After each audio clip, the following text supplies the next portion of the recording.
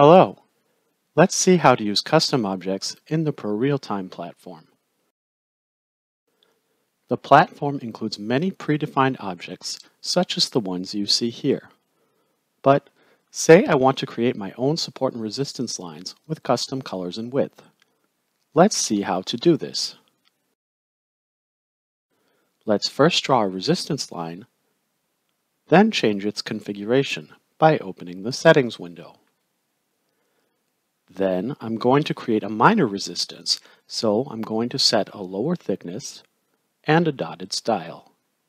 I can even change the color here.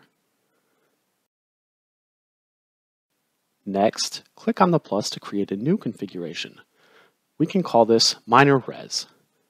I check this box to make my new configuration appear in the Objects toolbar and click Add. I can then use the New tool to draw a minor resistance on any chart. Now let's create an additional template for major resistances. This one will be wider, with a darker color, and use a full line style.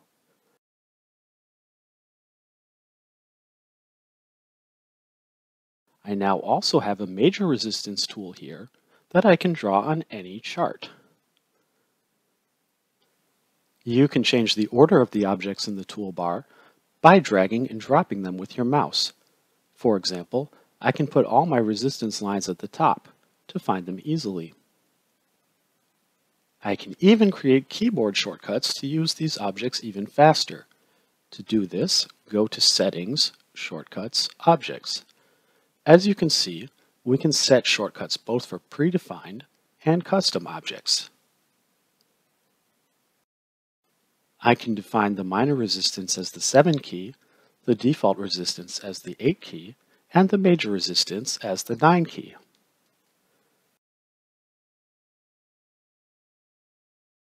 Now I can use the 9 key to draw a major resistance directly. Another handy tool is the color palette, which allows you to quickly change the color of your objects. To add it to your chart, go to the Objects menu and select it.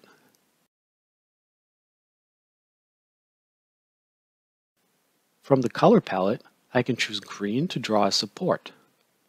Then, by pressing 9, my thick line will be green thanks to the color palette.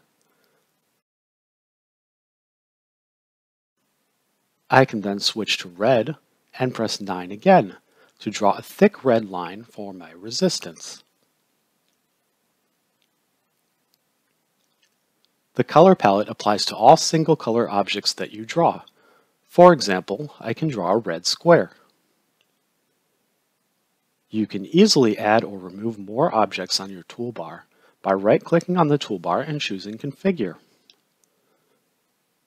From the different tabs, you can check the boxes to add or remove tools, and also change their order in the preview.